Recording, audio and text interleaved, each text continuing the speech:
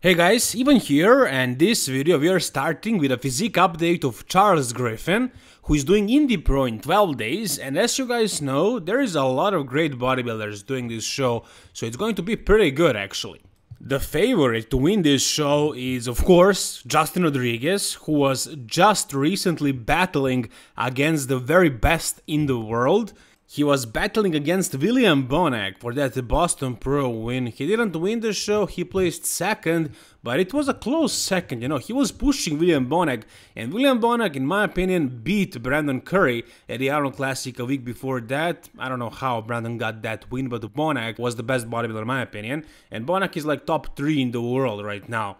And Justin was battling against him, and he was holding his own, so it's pretty obvious that Justin is going to win this show. Based on stats, based on previous shows, based on track record. But in ideal world, there are a couple of bodybuilders who, if they do everything right, if they come in shape, if they peak properly, if they do everything they need to do, if everything goes well for them, they can beat Justin Rodriguez, they can win this show. For example, we never really saw Sibusiso Cotello against Justin Rodriguez, and he looked freaking awesome at that posing routine at the Arnold Classic Brazil. We never saw him compared to the other bodybuilders. In my opinion, he probably would have won that show. And I made a video about this, and I have to apologize to the guy because I thought he doesn't speak English. He wrote in the caption that he missed that show because of miscommunication, because of a language barrier. And I just assumed that the Arnold Classic organizers, promoters speak freaking English, but it turns out it was everything in Portuguese for whatever reason. It makes zero sense. There are shows over here in my country, local, regional shows. There are only a couple of languages that are very similar that we speak around here, but everything is in English, just in case. And this is a huge show. This is Arnold Classic show, and it wasn't in English. This guy needs to hire a translator or learn to speak Portuguese in order to understand when he needs to go on a stage. I don't know, it doesn't make any sense. But this guy looks freaking awesome. Look at this freaking genetics. This is Phil Heath shape with wider shoulders. So this is crazy. I've seen a couple of photos and a couple of videos on YouTube of this guy. People were sending me stuff, but I didn't really know what to expect. Apparently his back was an issue before, and he improved it significantly. Look at his back. It's not a bad back at all. It's a pretty good back, actually. On those Instagram photos, his legs look smaller, but on the stage, no, they're definitely not small. His coach actually DM'd me and he told me that his legs were never an issue.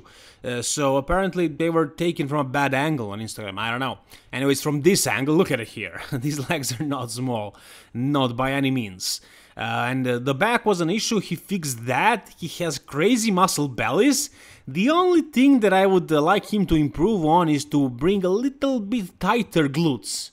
Just a little bit, a tiny layer of body fat is left in that region, as you can see, glutes and hamstrings, maybe a little bit of lower back, just a little bit. And there's just enough time between Arnold Classic Brazil and Indy Pro for him to get in crazy shape. I wouldn't like them to wait too long, like for the New York Pro or whichever show.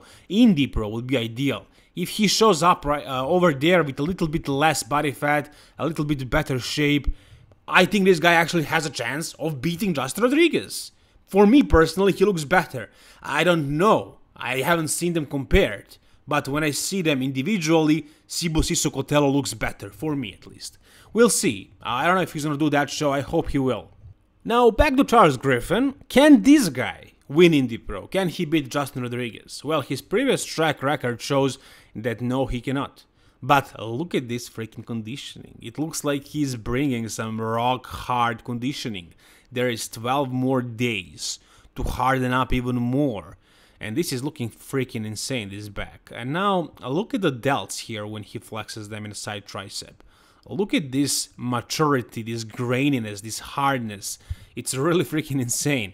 Now the problem with Charles Griffen, actually with his physique on stage, is actually there are two problems. One of them is his legs, as you can see here, standing next to Akeem. You can see it's definitely a big difference. Max Charles on the right also has the same issue, so it's not really a great comparison to show you the weakness. But even Max Charles has better legs than Charles Griffen, quads at least, from the front. And I don't think his legs are small, it's just the way they're shaped. You know, the lateral head is just so thin, so tiny.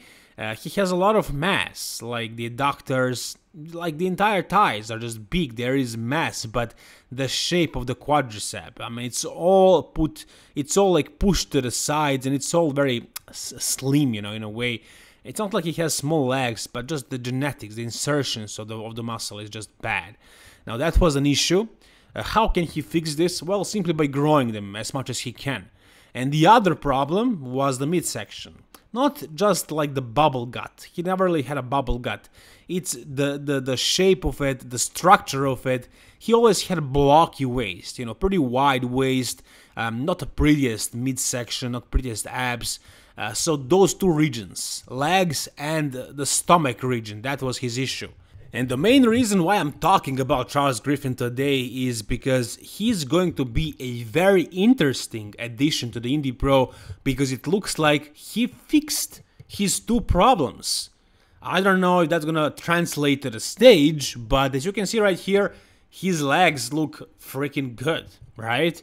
I mean, not ideal, they're not big rammy legs or anything like that, but do they look small to you now? I wouldn't say so. It looks like he improved the legs. And as far as the waistline, you know, he can never change the skeletal structure, but he learned how to do a vacuum. This is a serious freaking vacuum. It's a really freaking deep vacuum. Like a lot of classic guys can't pull it this much. So he really became a master at doing vacuums. I just hope he's gonna be able to control that stomach to keep the vacuum through the poses. I try this. I know how hard it is, especially on the stage, when you're dehydrated, when you're under those heavy lights, when you're under a lot of pressure psychologically, to keep a vacuum in and to breathe and to control it, that's really, really hard. It's a big challenge, but I'm sure he's practicing it, and he realized, this guy is a hard worker apparently, because he realized with that midsection that he had before, he wouldn't really have a lot of success. So he changed that by learning how to do a vacuum, and apparently he grew the legs. You know, he probably trained them very hard and did whatever it takes. So we'll see how he's gonna look on that stage, because it really looks interesting, right? That he changed those two problems that he had. So I'm really curious to see him and to see how well will he do. But hey, there are some guys who are seriously genetically blessed, like Peter Klancher here. As Milos says in the comment right there, in ideal world, he sees him winning. And I can definitely see that. This guy is so genetically blessed. I mean, this crazy shape, the roundness of the physique, everything is popping, and a lot of details as well. So when Milos says in ideal world, I believe he's referring to him bringing conditioning, coming in, you know, peeled, because he has the shape, he has the mass, he has everything. He improved the back, that was his weakness before, and if he comes in peeled, and if he comes in, you know, full, you know, if he peaks properly, and if he's shredded enough, this guy can also win the show. So again, Indy Pro is going to be super competitive, and I can't wait to see it. Before we move on, guys, I just want to introduce to you the classic BCAA product by the Old School Labs. You guys can click on the link in the description of this video and use the code EVEN if you want to support me and my channel. I just gotta tell you, this product is amazing because it's a high quality BCAA product, and trust me guys, you don't want to pump empty blood in your muscle when you're training, so drinking some BCAAs while working out is gonna definitely help you, and it also has probiotics in it, so it's a great thing for your gut. The watermelon flavor is pretty refreshing, and this product is actually not expensive at all, and if you guys use my code EVEN, you're gonna get a 12% discount. So again, if you want to support me and my channel, try this product out and tell me how you like it. Alright, next we have a physique update, or let's say leg update of Chris Bumstead, and what I'm thinking when I'm looking his legs here is somebody needs to tell him to slow down a little bit, because he needs to remember that he is a classic physique guy, and these legs are starting to look more like bodybuilders' legs, because they are freaking massive, and you can see him squatting 6 plates for reps. And he's also doing lunges, I think Bulgarian lunges with 150s. 150-pound dumbbells. So he's really pushing his legs, and I don't know why. I don't really see the point. I mean, like, his arms could use some size. But other than that, he's very complete. I just don't really see why he needs to grow his legs that much more. I think it would be better if he adds those couple of pounds to his upper body, because his legs are already phenomenal. And in 2020, when he won that second Mr. Olympia, when it was a really decisive win, when there was basically no comparison. In 2021 it was pretty much the same story, but I think he looked more dominant in 2020. I think his legs were a little bit big, a little bit too big for Classic. Not in a sense that he's going to place worse, like there is basically no chance of Chris losing the title. But, he's the representation of Classic physique, and, he sets the tone. And me personally, I would prefer that the Classic physique Mr. Olympia looks the way he looked, for example, in 2017. I really like this look. Of course, this was a long time ago, and he improved on a lot of weaknesses since then. For example, back. His back was much worse back then compared to now. Obviously, he had a couple of body parts to improve, like back, like arms, and he did that, so that's good. He should improve, but maybe be a little bit more careful not to get too big. This size, I like this size. And if he could, like, stay about the same size, just gain more details, more maturity, comes even in better conditioning, that would be good, at least for me. I would prefer to see a Classic physique champion looking like that. And from what I understood, that's basically what they tried to do for 2021.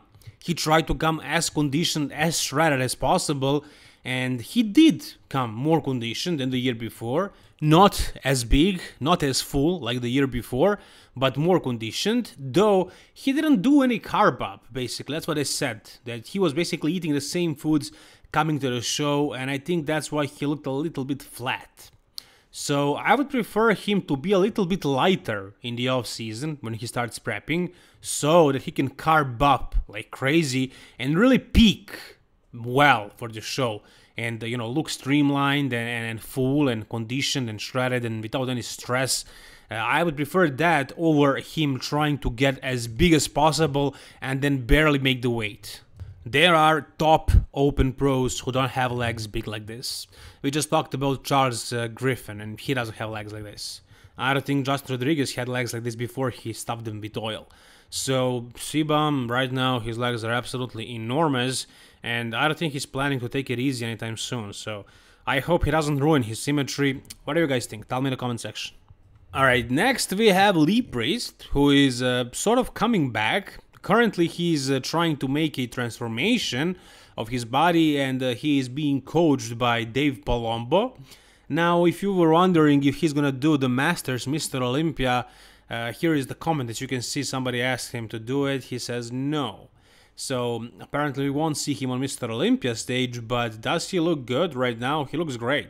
Now, the problem with Lee is his right side. As you can see, he's hiding it. I'm not exactly sure what was the problem with it, but his right side atrophied a little, so his left side is definitely his better side, and it is a good side for sure. But as you can see, he looks really good, especially that left side. His arms are looking really big, they always have been big and they stayed big. Delts are looking good, the chest is a little bit flatter, but it was never his strong point, not really.